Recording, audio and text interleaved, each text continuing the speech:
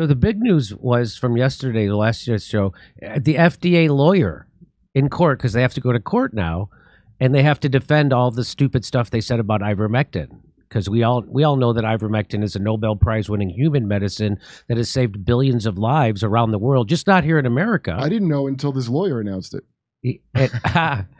And so they took him to court, and now they have to say, well, yeah, sure, you should be able to prescribe a super safe drug off-label like every other drug. And so now the FDA is backtracking. And here's what Brett Weinstein said. He said, the ivermectin story completes a picture of the racket our system has become. The media, government, academy, pharma, and tech teamed up against the people, exacerbating a man-made disaster and demonizing resistors in order to mass administer a deadly, ineffective, unnecessary shot. Now, that's not true. It was certainly safe and effective, and it was necessary, and it slowed the spread, and it stopped people from getting super sick and hospitalized and dead. But that's what he said. What if hospital beds became overclogged with sick people? There's no way we could ever get more hospital beds. Where would you get more hospital beds? They make them on other planets. Were they supposed to stop running at a profit? So here, the reason why I'm showing you this is because someone put this together, I think at the Washington Post, and this is kind of stunning. Watch this. Labor Day weekend, you did? Yeah. Before COVID, by the way, I used to be very proud that I was part of the comedy community, that I was a stand-up comedian, and the fraternity of stand-up comedy. I was really proud. There's individuals I didn't like in comedy, like anywhere, but I was proud of it because we were always skeptical of power, and we always allowed other people the freedom to express themselves artistically, and we're for freedom of speech. And first of all, well, that's all gone now. And now they do stuff like this. They do big pharma propaganda smugly. They're smugnerant. They don't know the first thing what they're talking about, but they're smug about it. Not knowing anything, by the way, that's just your right as an American. It's the part where you can't believe that somebody else looked up something and you're outraged about it that I can't get past. That's the new America. Yeah, Americans got together to fire up the grill, grab a cold beer, and toss back some horse dewormer. But don't worry about the anti-vaxxers being unprotected, because they have found a new drug that also does not protect them. It's called Ivermectin, which is a horse dewormer. So you'll probably still get COVID, but on the bright side, you could win the Preakness. Got him. Wow, you could win the Preakness. The Preakness being an annual race in Baltimore, Maryland, Kurt, where the majority of black people remain unvaccinated. Figures for a guy who once voted for Strom Thurmond. Did he? That's what the joke says. Wait, he really voted for Strom Thurmond was did you ever see his funeral with Obama making excuses for him? Oh, no, I didn't. His eulogy, like, look, a person's record's long. They don't. Well, back to this.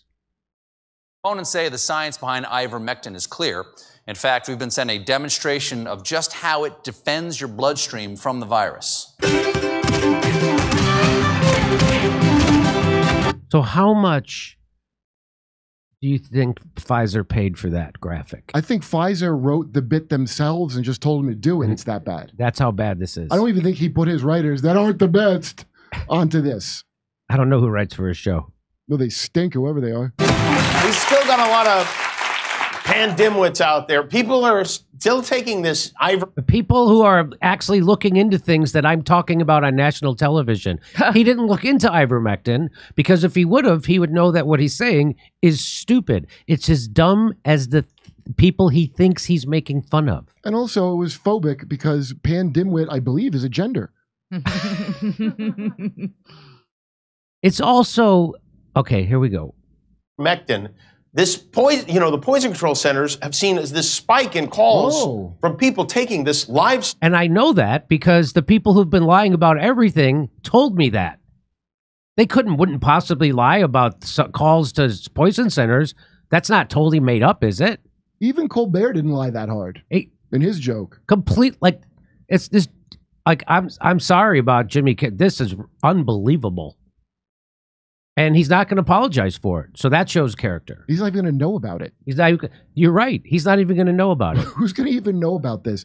I You're guarantee right. I'll mention it to somebody. And they'll still go, And they'll go, what? You have to literally have your phone and show them the authoritative source. They still don't.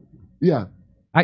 When the new lie is that they never said the vaccine would stop the virus dead and would stop.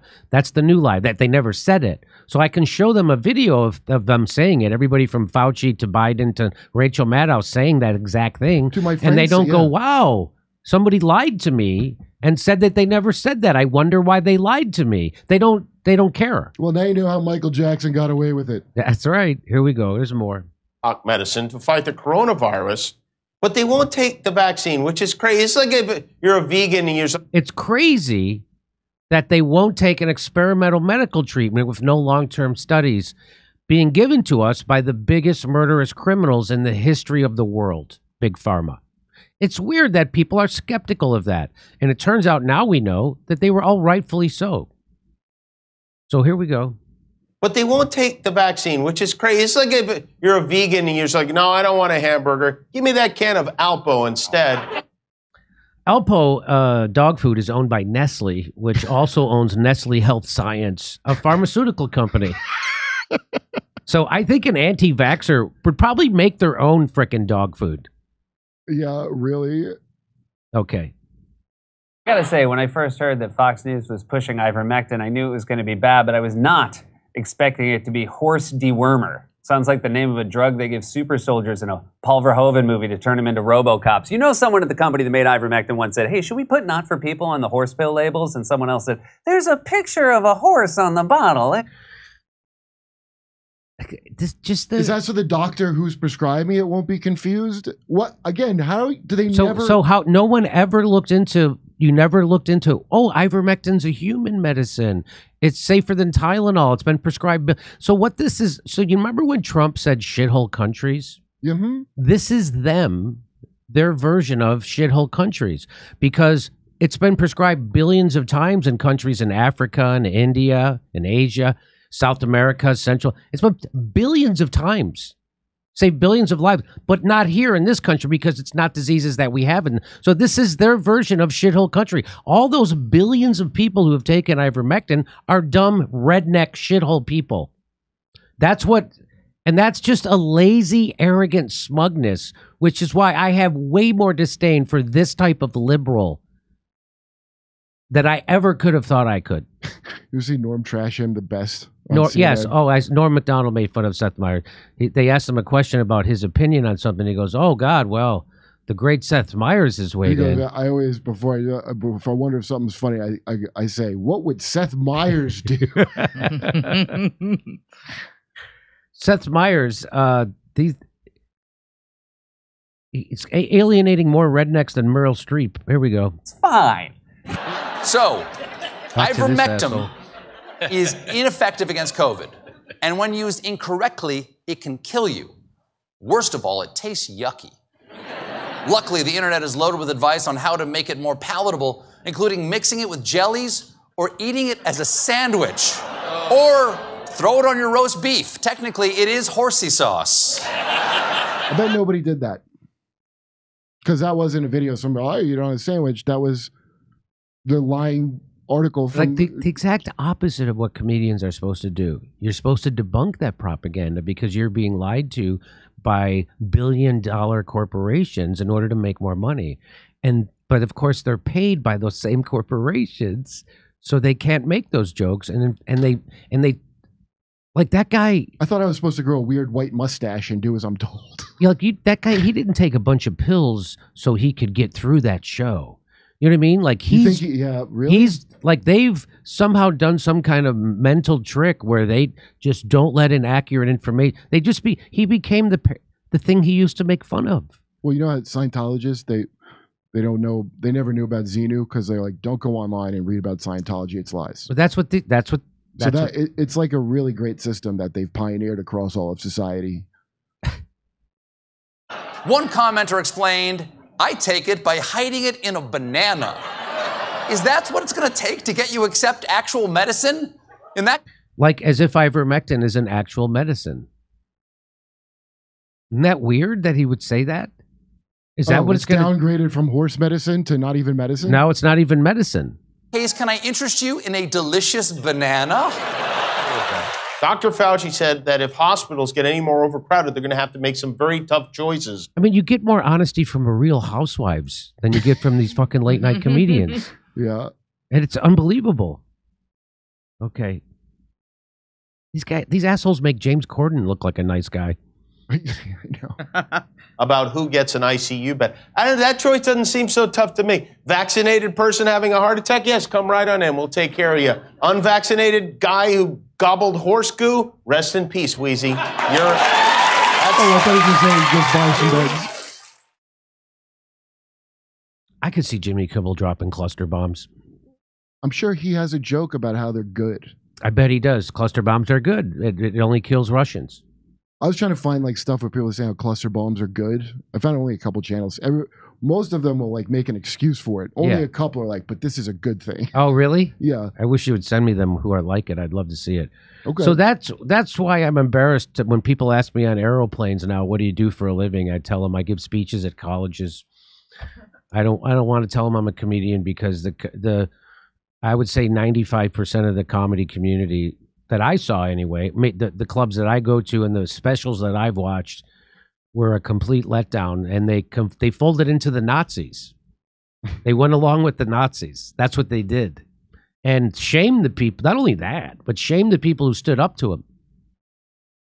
They shamed dissent and skepticism. That's what comedy did as a community, and they're still doing it. Well, and none of them are going to apologize for it. Do you remember the thing of he's one of these guys who's just asking questions? Yeah. I've heard that said derisively. Yeah. Yes. And I was shaming you for asking questions. And I'm like, who the hell is like just asking questions to be a troll? Right? Are you just saying that because you don't want to answer any goddamn questions? That's right. Again. Or, he's a contrarian. I looked up what a contrarian is. Do you know what it is? It's someone who goes against the popular sentiment, but it was first used for people who pick stocks. It was a Wall Street term for a guy who doesn't go with the herd. So the guy who's right. Yeah. That's what it originally meant. And now it means just a jerk. I'm proud of the comedy I did during COVID and after. And I'm sure a lot of those guys, hopefully, and we've seen. I'm fine with the comedy I did. Hopefully, the people who did those jokes or those anti-jokes, because that's not comedy, they did propaganda disguised as comedy, and shamed people for getting informed about an experimental medical treatment they're being forced to take. Hopefully, maybe someday those people will then do jokes about how dumb they were to shame other people for doing what you're supposed to do as a grown-up and be skeptical and ask questions of authority when you're being told to accept something. Okay, maybe when we'll see if these Trump charges stick, and maybe. Again, I can forgive all those guys for that if they asked. They never will.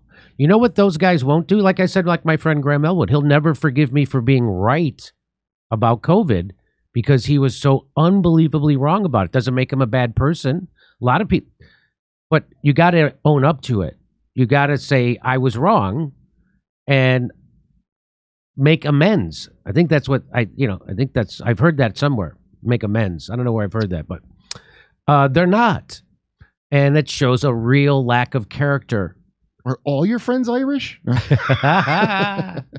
Hey, come see us live on tour. We'll be in Salt Lake City, New York City, Pottstown, Pennsylvania, Stamford, Connecticut, Toledo, Detroit, St. Louis, Tampa, Boca Raton, and Orlando. Go to jimmydore.com for a link for all those tickets. See you there.